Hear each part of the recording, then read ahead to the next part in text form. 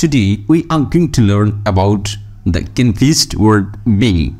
Being সম্পর্কে আজকে আমরা বিস্তারিত আলোচনা করব এবং being শব্দটি কতভাবে বাংলা এবং ইংলিশে অর্থ হয় তাহলে আমরা প্রথমে জেনে নিই being এর যত রকম অর্থ পাওয়া যায়। being শব্দটি সাধারণত existent বোঝায়। existence অর্থ হলো কোনো কিছু অস্তিত্বে আসা, অর্থাৎ হিউম্যান বিং। পৃথিবীতে মানুষের অস্তিত্বকে বোঝাতে হিউম্যান বিংস বলা হয়, অথবা কোনো কিছু অস্তিত্বে আসা, যেমন Bangladesh came into being in 1971।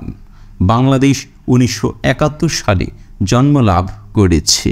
অথবা being is a present participle of B. B শব্দটি হচ্ছে বেস ফর্ম এবং বি এর সাথে আইনজি যুক্ত করে প্রেজেন্ট পার্টিসিপল করা যায় বিং, যেমন do, did, done, doing. Doing যেমন লেখা যায় ঠিক তেমনই বি এর প্রেজেন্ট পার্টিসিপল হচ্ছে বিং। বিং শব্দটা আসে বি ভার্বের পরিবর্তে ওয়াজ এর ছিল, এর পরিবর্তে বিং হচ্ছিল। এন ইজ আর হয়, বিং হচ্ছে। শ্যাল বি উইল বি হবে বিং হতে থাকবে। এভাবে বিং এর বিভিন্ন অর্থ হয়। এখন আমরা দেখব সেন্টেন্সে কিভাবে বিং এর অর্থ হয়। তাহলে বিং শব্দটা আসলেই আপনি মাথায় নিয়ে নেবেন, অর্থাৎ চিন্তা করবেন হ শব্দটা থাকবে, বিভিন্নভাবে হ শব্দটা আসবে। তাহলে প্রথম সেন্টেন্সে আমরা দেখি you are being rude to your neighbour. তুমি তোমার প্রতিবেশীর প্রতি মন্দ হচ্ছ, অর্থাৎ দিন দিন মন্দ হচ্ছ। এখানে ডিউরেশন বোঝাবে, লাস্টিং বোঝাবে, অর্থাৎ ধীরে ধীরে বা ক্রমশ কোনো জিনিসের বৃদ্ধি অথবা কমতি বোঝাবে। Are you R road person, তুমি একটা মন্দ লোক। এখানে কিন্তু বৃদ্ধিও হচ্ছে না, কমতিও হচ্ছে না, আর এখানে বৃদ্ধি পাচ্ছে। তাহলে বিহেভিয়ারের কোনো বৃদ্ধি পেলে এইটাকে বিং দ্বারা প্রকাশ করা হয়, আর বৃদ্ধি না পেলে শুধু অক্সিলারি। তাহলে বিং অর্থ হচ্ছে হচ্ছ, আর অর্থ হচ্ছে হও। বাংলা অর্থ উঠানো লাগে না হওয়ের। ইউ আর রোড পারসন, তুমি একটা মন্দ লোক। তাহলে হওয়ের অর্থটা আসে না, কিন্তু বুঝতে হবে যে হ আছে। তৃতীয় সেন্টেন্সে I dreamed of being a doctor. আমি একজন ডাক্তার হওয়ার স্বপ্ন দেখি। তাহলে বিং অর্থ হচ্ছে হওয়ার। এই হওয়ার মানে হচ্ছে ক্রমশ কোনো স্বপ্নের কাছাকাছি পৌঁছে যাবে।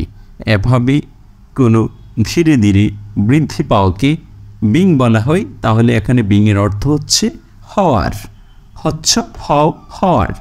এখানে আসুন, do you like being a doctor? তুমি কি ডাক্তার হওয়া পছন্দ করো? তাহলে এখানে বিং অর্থ হবে হতে। তৃতীয় সেন্টেন্সে আসুন, এটা সেন্টেন্সের শুরুতেই ব্যবহৃত হয়েছে। Being a teacher is a lot of hard work.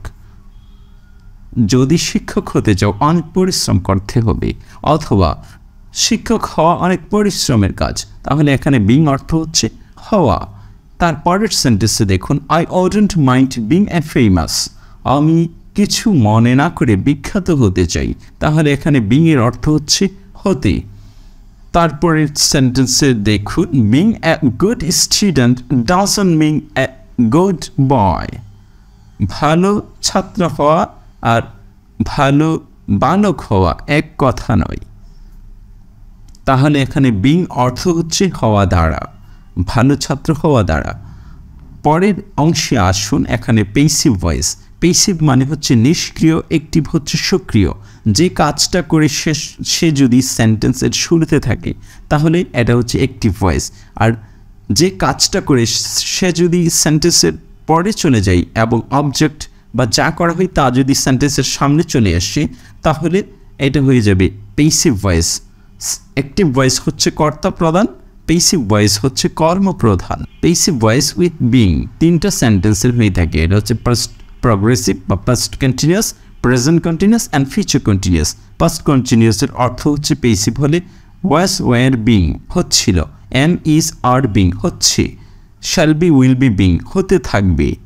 আর এটার অ্যাক্টিভ একটা ছিল। তাহলে এখানে দেখুন, I am sweeping your room. আমি তোমার রুমটা ঝাড়ু দিচ্ছি।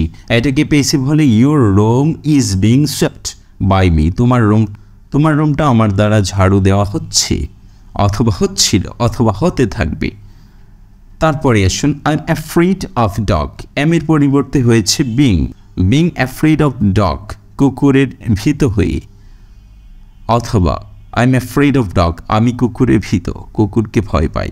তাহলে এটা বিং দ্বারা করা যায়। বিং অর্থ হচ্ছে হয়ে, এখানে বিং অর্থ হচ্ছে হয়ে। তারপরের সেন্টেন্স আসুন নট বিং অ্যাফ্রেড অফ, ভীত না হয়ে, অর্থাৎ ভীত না হয়ে, আমি কুকুরে ভীত না হয়ে। তাহলে এবার এখানে আসুন mister ফিডা who is a student cannot go to school, who is a student, মাঝখানে একটি ছোট সেন্টেন্স ব্যবহৃত হয়েছে। তাহলে এখানে হু উঠে যাবে, ইজ উঠে যাবে, এটা বিং হয়ে যাবে। Mister Fida being a student, উপরেরটা হচ্ছে mister Fida who is a student, জনাব ফিদা যে একজন ছাত্র স্কুলে যেতে পারে না। নিচেরটার অর্থ হচ্ছে ছাত্র হয়েও মিস্টার ফিদা স্কুলে যেতে পারে না। তাহলে বিং অর্থ হয়েও। তৃতীয় সেন্টেন্সে বিং এ স্টুডেন্ট, অর্থাৎ ছাত্র হয়েও mister Fida cannot go to school. তাহলে এটা তিনভাবে লেখা যায়। তারপরে আসুন সিন্স অ্যাজ বিকজ, কারণে বা হওয়ায়, লেট শেষে একটা অ্যাডজেক্টিভ বা নাউন থাকবে। সিন্স অ্যাজ বিকজ যে কোনো একটি নেব কারণে, বিং অর্থ হওয়ায়। ফিদা কুডন্ট ওয়াচ দিস ম্যাচ, ফিদা ম্যাচটি দেখতে পারেনি। তাহলে এখানে বিং অর্থ হওয়ার বা হওয়ায়, অথবা হওয়ার কারণে। এখানে বিং অর্থ হওয়ার কারণে। এখানে আসুন, এখানে একটা পার্থক্য হচ্ছে the boy is good, the boy is being good, বয়টা ভালো, বয়টা ভালো হচ্ছে। তাহলে এটা একটু ডিউরেশন বোঝাবে, আর এটা ডিউরেশন বুঝাবে না, অর্থাৎ কোনো দিকে ক্রমশ বৃদ্ধি বা কমতি বুঝাবে না। তারপরে আসুন in spite of being poor he is honest, in spite of being poor he is honest, এটা হচ্ছে সিম্পল সেন্টেন্স। এটার দুটি সেন্টেন্স রয়েছে, কম্পাউন্ড এবং কমপ্লেক্স। কমপ্লেক্স এবং কম্পাউন্ডের দুটি আলাদা আলাদা sentence. He is poor but honest, দো he is poor he is honest.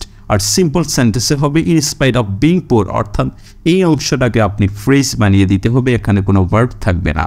তাহলে এখানে যে ইজ ছিল দো হি ইজ পোর, এই ইজটাকে আপনি বিং বানিয়ে দিতে হবে, আর তার আগে অফ এবং পরে পোর। তারপরের sentence, the T being very hot I couldn't drink it, the T was very hot ছিল, ওয়াজটাকে বিং দ্বারা পরিবর্তন করে ফেলেছি। এর অর্থ হচ্ছে হওয়ায়, গরম থাকায় আমি চা পান করতে পারিনি, অথবা চাটি গরম ছিল তাই আমি পান করতে পারিনি। তারপরে দেখুন the meeting being over we went back home, সভা শেষে, অথবা সভা শেষ হওয়ার পর, অথবা সভা শেষ হওয়ায়।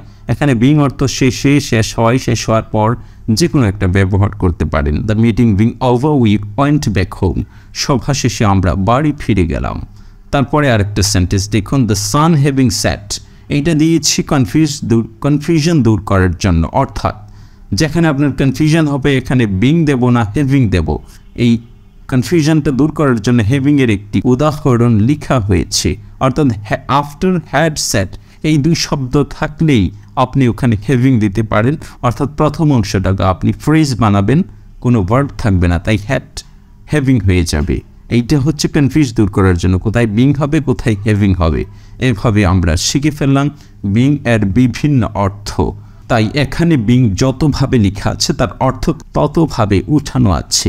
আপনি কয়েকবার রিভিশন দিয়েই এই বাংলা অর্থটা দেখলেই বিং সম্পর্কে আপনার কনফিউশন দূর হয়ে যাবে, কারণ এই বিং শব্দটা ইংরেজিতে বহুল ব্যবহৃত হয়। Thank you for watching this video. If you find this video helpful for you, don't forget to subscribe my channel. Keep learning with my channel. Have a nice day. Bye bye.